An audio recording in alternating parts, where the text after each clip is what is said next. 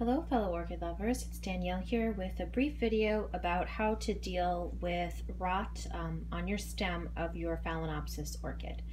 So occasionally this will happen. It could be for a number of reasons. Sometimes when we receive our orchids from the store or from the nursery, we don't really know what they've been exposed to. That's why I always emphasize that it's a really good idea to keep your eye on your new orchids and not just assume that everything's going well with them. Because you can catch things in time to deal with them before the orchid takes a downward turn and you can't save them. So this is one of my newer orchids actually. This is the one that I got to replace the one that my dog destroyed. So she came with quite a bit of blooms. The spikes started dying back, but I really didn't take notice because I got her in full bloom, so I don't know how long she was in bloom. So the fact that her blooms were dropping were not really something that was indicating to me that there was a problem. However, her roots started to go.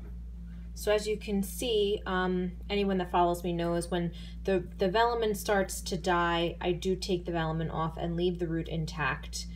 In my mind, it's better to have something that can draw water up to the plant, even if it's just moisture and not actually acting like a straw.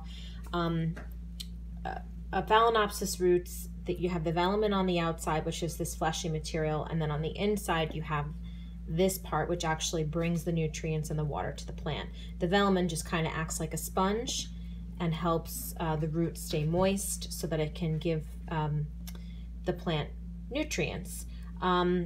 Many times they'll go brown, and that can mean that, you know, it's no longer really functioning as a root, but it will absorb water and bring it to the stem, and so therefore I leave them intact, especially when an orchid is losing its roots like this one is, because I want to give the plant a fighting chance, and if I cut all of this off, there will be no way for me to keep the plant, you know, getting nutrients and water.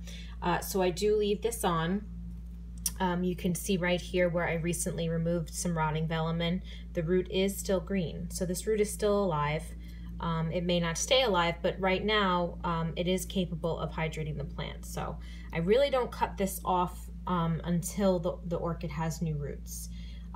Again, it may not be acting or functioning properly. It may not be, you know, sucking the nutrients up, but the water, you know, will travel up this to the stem. Not necessarily because the plant is drawing it up, but because, you know, water loves itself. So if something gets damp, it's going to follow that all the way up. So that's why I leave these intact. As you can see, quite a few of her roots are going downhill. This is still firm, so I only removed the part of the velamen that is, you know, mushy, or, you know, you'll begin to understand what a mushy root looks like. Like you can see there how it's kind of going opaque. That means that root is starting to die. And so eventually this is also going to need to be trimmed. So, but I leave this intact because I want to give the orchid, you know, as much chance as possible to survive whatever's going on with her. And she can still hydrate using this. This root is still alive. So until it's completely dead and until this velamen rots, I'm keeping it on there. She does have some more roots coming out on top here, so hopefully, you know, they'll start to get growing tips and start to grow. But as I was inspecting this plant to see why her roots were starting to die back, I noticed something. And that's why I decided to make this video, because I've run into this 1 or 2 times now, and it's something that you need to act quickly. Whether due to water getting trapped in between the leaves or whatever the circumstance may be, this orchid is developing some rot. And I know it's going to be kind of hard for you guys to see, but I know, yeah, I mean, you can see the black. That is rot. The stem is rotting. So I have successfully treated this before, and I'm going to attempt to do it again this time. So there was a leaf here. I ripped it off. It wasn't ready to fall off, but in order to treat the rot, I had to remove the leaf. So I did take the leaf off, and then I went with tweezers and I pulled the leaf joint away from everywhere. This root, it broke while I was doing that, and unfortunately that's a casualty of this process, but it is very important to treat rot, especially on your Phalaenopsis orchids, as soon as possible, because they only get one stem.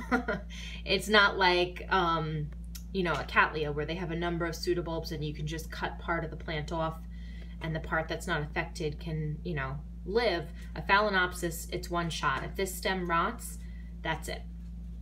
So this is how we're going to deal with stem rot. Since it is stem rot and not crown rot, there is a better chance that we'll be able to save this orchid. So what I'm going to be using is I'm going to be using a little bit of cinnamon, and I take a Q-tip, and I'm going to try to do this on film, which I've never done before. So, you know, if I don't do the greatest job filming, I do apologize. So I'm just going to dab the cinnamon right where that rot is. And, you know, I'm going to go in and make sure I do an extensive job. I don't want to do a lot on film because I do want to avoid touching the actual roots with the cinnamon, because the cinnamon will dry out and kill the roots.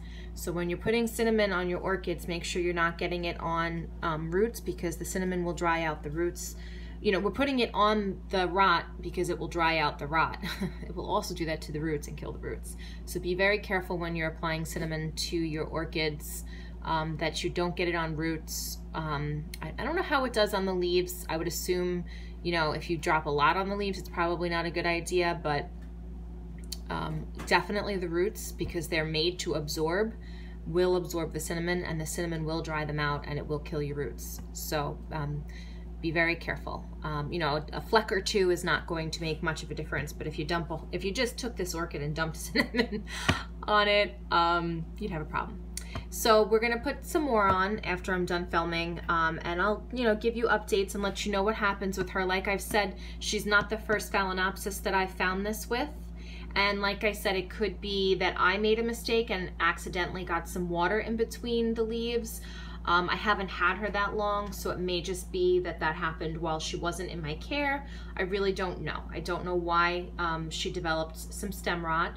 And it's not because it's water culture. You know, I know there's people out there that think water culture is terrible, but I have, I counted the other day and I told someone, I think it's like 25 Phalaenopsis all growing in water culture, and they're not all dying. They're all doing really well.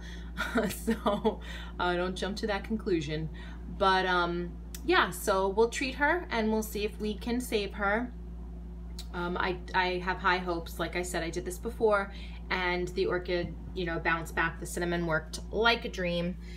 So I will give you updates, but I just wanted to share this method with you. And again, just emphasize, inspect your orchids. You know, I know that everyone's busy and doesn't have a lot of time, but, you know, at least once every couple weeks, just take them out, take a look, because you will notice something like this, and it could be the difference between your orchid suddenly dying and you not knowing what the heck happened, and you catching something in time, treating it, and the orchid going on to live a long and healthy life. So if you have any questions, let me know. I hope that this video made sense and you guys understood what I was trying to get across. I know I tend to run on a bit, and I apologize for that. But I hope you're all having a great week, and I will talk to you all next time.